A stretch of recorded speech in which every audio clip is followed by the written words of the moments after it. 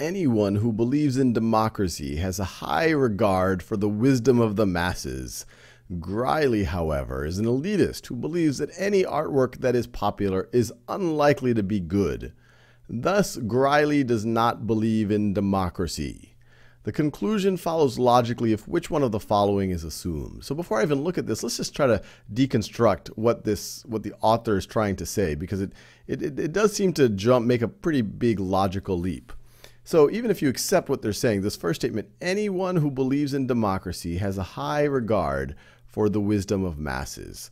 So they're saying anyone who believes in democracy, well, they're going to be a subset of the people who have a high regard for the wisdom of masses. So let's say these are the folks who believe in democracy.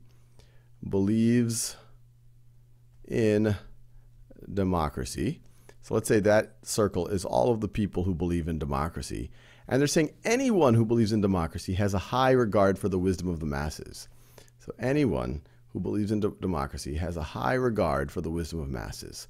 So that means that all of these people have to have a high regard for the wisdom of the masses. Now, they're not saying that everyone with a high regard for the wisdom of the masses believes in democracy. So maybe the people with a high regard for the wisdom of masses is a superset. So high regard for mass wisdom. For mass wisdom. So anyone who believes in democracy will also be in the set of people who have a high regard for mass wisdom. So then they go to talk about Griley. Griley, however, is an elitist who believes that any artwork that is popular is unlikely to be good. So they're making the statement about Griley. And they're saying that he's an elitist. So first of all, they're just calling him a name. But then they say, who believes that any artwork that is popular, so popular art, if he sees, or she, I don't know if Griley's a he or she, but Griley, if they see popular art, then they think it unlikely to be good. Unlikely good. And obviously these are all things that someone else is saying is true about Griley. But even if you accept all this, they then make this conclusion or the statement, thus Griley does not believe in democracy, which feels like a bit of a jump. Griley does not believe in democracy. So something about this red statement about Griley somehow in this author's mind definitively puts Griley either definitely not in this circle one, someone who does not believe in democracy. So either in this one where Griley maybe has a high regard for mass wisdom but does not believe in democracy, or is even sitting out here, someone who does not have a high regard for mass wisdom, well, then they're definitely not going to believe in democracy. So somehow they're trying to connect someone who thinks that if art is popular, it's unlikely good, to sitting in one of these places where you wouldn't believe in democracy. So let's see if any of these key assumptions could help us there. And one way to imagine is test if this was part of the original statement, whether it would make a little bit more logical sense. So let's see, choice A. Anyone who believes that an artwork is unlikely to be good if it is popular is an elitist.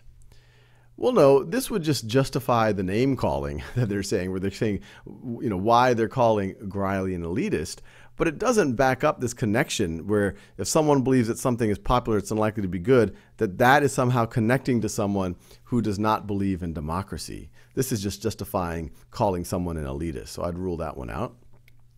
Anyone who believes that if an artwork is popular is unlikely to be good, and they're saying that that is true of Griley, that's this red part right over here, does not have a high regard for the wisdom of the masses. So if this is assumed, if choice B here is assumed, then this statement about Griley, which the passage does make, it puts Griley on this dot right over here, outside of the set of people who have a high regard for the masses. And if someone does not have a high regard for mass wisdom, then they for sure are not going to believe in democracy. And so this choice is actually looking pretty good. If we added this to our original passage, the passage would make a little bit more sense. Let's try that out. Anyone who believes in democracy has a high regard for the wisdom of the masses. Griley, however, is an elitist who believes that any artwork that is popular is unlikely to be good. Anyone who believes that if an artwork is popular is unlikely to be good does not have a high regard for the wisdom of the masses. And so if they don't have a high regard for the wisdom of the masses, then they're definitely not going to be in this orange set, which means that they're for sure not going to be in this blue set that believes in democracy. So I definitely like choice B. Now let's see choice C. If Griley is not an elitist, then he has a high regard for the wisdom of the masses.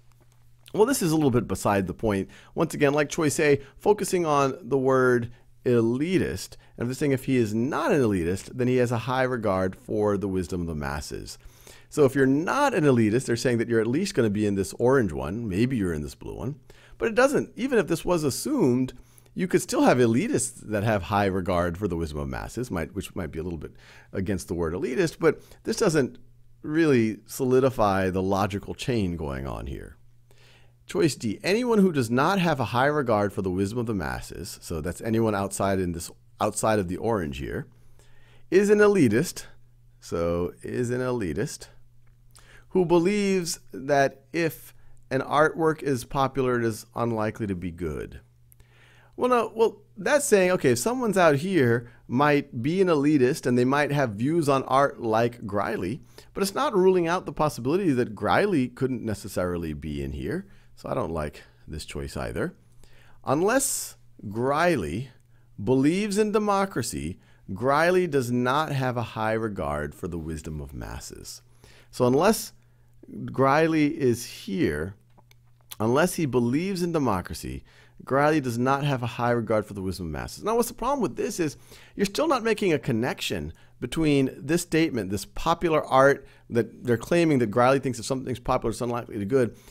This one still doesn't make the connection between that and high regard for the wisdom of masses or belief in democracy. So it doesn't connect the two parts of the statement still. So I would rule that out. And I feel really good about choice B.